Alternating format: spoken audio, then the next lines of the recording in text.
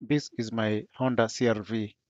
When I bought it, it didn't have a manifold cover. So I got one from salvage yard, and this is how it looks before and after renovating it. Um, that's how it looks. After cleaning it so that I can paint it, it's drying up. So this is the painting process. I'm painting it with silver color. That's applying the paint.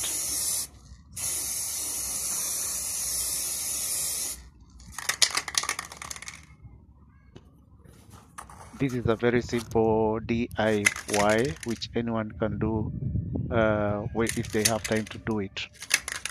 I'm using a spray paint. A can goes for $3.50 or Kenya shillings 350.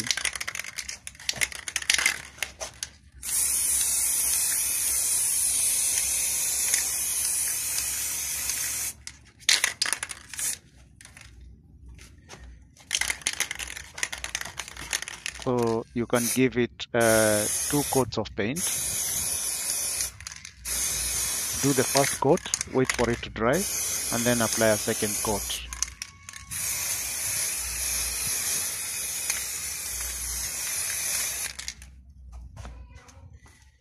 So this makes the manifold cover look as if it's a new one.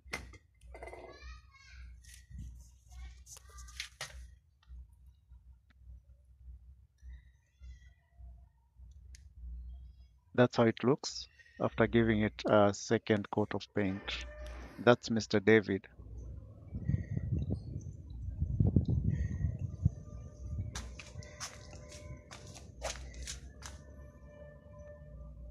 So once it dries, we shall go and fit it to the engine.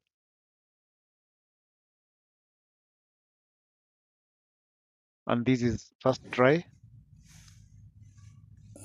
I'm now at the engine, and because it had been open for a long time, we have to lubricate the bolts and nuts to fasten the manifold cover. So we have to put some bit of oil to loosen any dirt that may have gotten stuck. And we can do this by also dipping the bolt in some oil and running it over the threads before finally fastening the manifold cover. So this is fastened by 12 millimeter nuts and bolts. And that is my bucket that contains all sorts of bolts, nuts, washers, name it.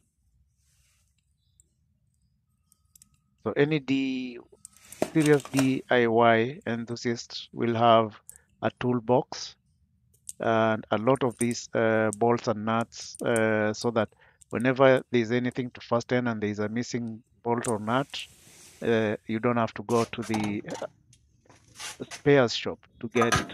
So you have to remove the dipstick, the oil dipstick, in order to fit the manifold cover on the engine.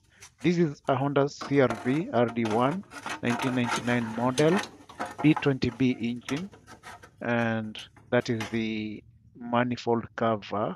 I bought without it, and I decided to get one. You see, when you're restoring a car, some of these things you have to do it yourself. And I don't know the reason why mechanics will remove these things from a car and not fit them back. And where do those things end up anyway?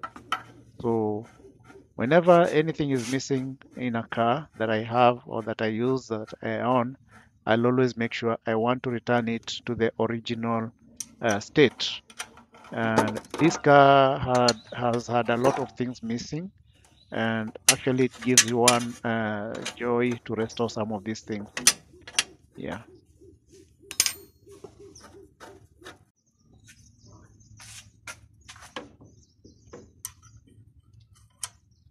Fastening the manifold heat cover.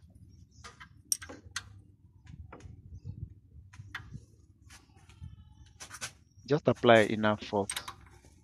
Again, some mechanics will really put a lot of torque when fastening the bolts, and this weakens the thread.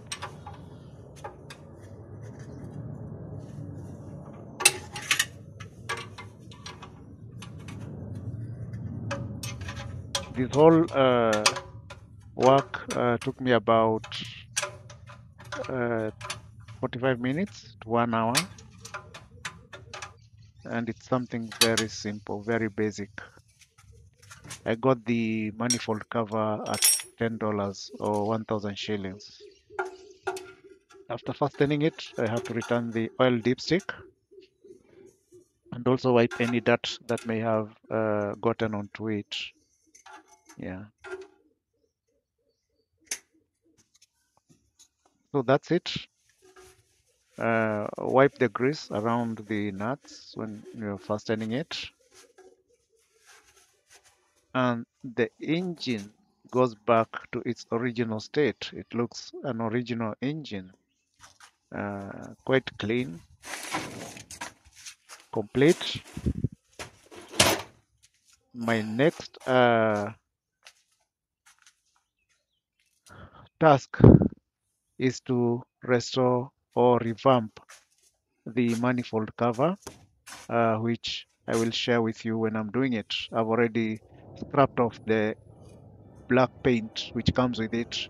It peels off over time and it looks really bad. That's Honda Motor Company. Subscribe to watch more videos like this. And thank you so much for watching this episode. Keep watching.